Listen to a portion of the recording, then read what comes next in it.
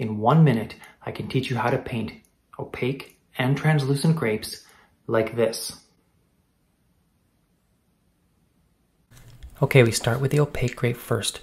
All these circles with the highlight is in the middle. It's 1, 2, 3, 4, 5. That 1 is the highlight, 5 is the darkest. And then just fill them in with paint.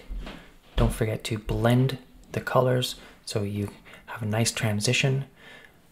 And there you go. There's the opaque egg. Now the semi-translucent, same thing. Use the pattern I've given here, 1, 2, 3, 4, 5. You'll notice here there's some light on the bottom, all the way to 2.